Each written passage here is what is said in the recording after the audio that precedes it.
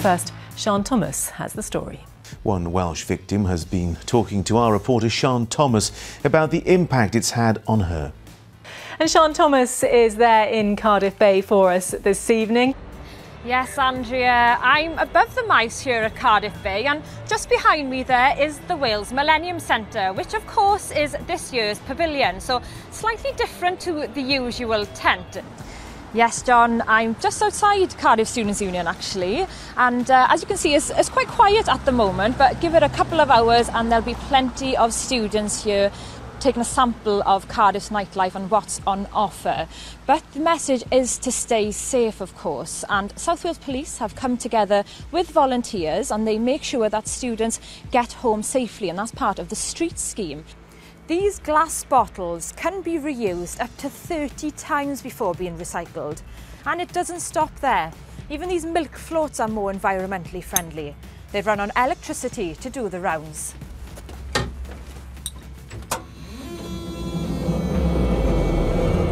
FWB arrangement, Friends with Benefits? Yeah. Wow. Which would be effectively rent-free if you wanted to really save your money. I don't want to suggest anything that you necessarily run a mile, but I do want to help you out. Yeah. I don't know if whether a sort of friends with benefits sort of arrangement would be suitable to you. How often do you want to sleep with me? Like how often, or you tell me. Like what are you looking for with this? Maybe once a week. This is upskirting. It's the act of taking a photograph under a person's clothing without their permission. The same thing happened to Sarah, who's from Wales.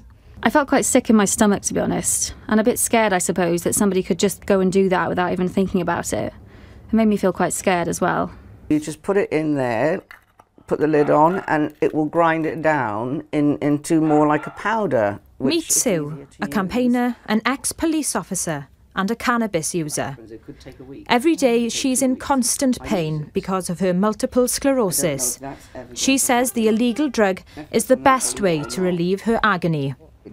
The weather has clearly made its mark here in Wales, and despite the travel disruptions, staff at this hospice here in Penarth have gone the extra mile to look after their patients. I've been here for one night. I might be staying tonight as well if they can't get staff for tomorrow. Okay, so I need to change my daughter, but my girl said she needed bums changed.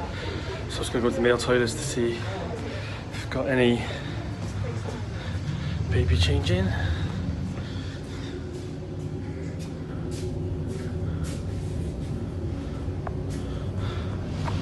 And they haven't. This is the story for many parents, like dad of two, Matthew from Caerphilly. You know, it should be equal, really. You know, it's I'm just as much a parent as my wife is, so I want to be able to change my daughters if they need changing. So it's just a bit unfair. Units like this one are hospital wards on wheels, bringing cancer treatment right to the patient's doorstep.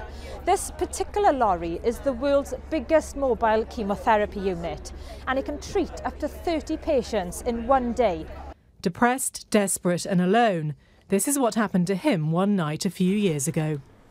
I ended up jumping in front of a car to get the police to take me in to get help, and I ended up in a police station for 2 days. Just a couple of days ago, this river was frozen over, which really gives you a sense of just how cold it's been. But with temperatures getting warmer, it's been a chance for shoppers to come out once again. Yes, welcome to Llanelwedd, or should I say croeso I Llanelwedd. It's been a fantastic day on the Maes. There's been around 20,000 visitors, so one of the busiest days so far. And I think it's safe to say the atmosphere has been truly superb.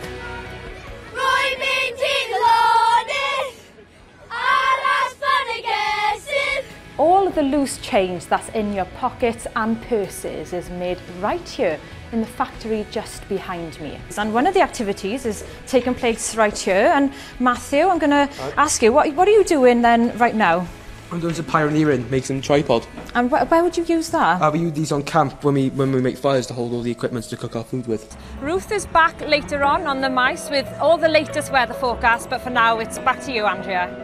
Sian Thomas in Cardiff Bay at the Eisteddfod. Well, thank you very much indeed. Looking quite breezy there.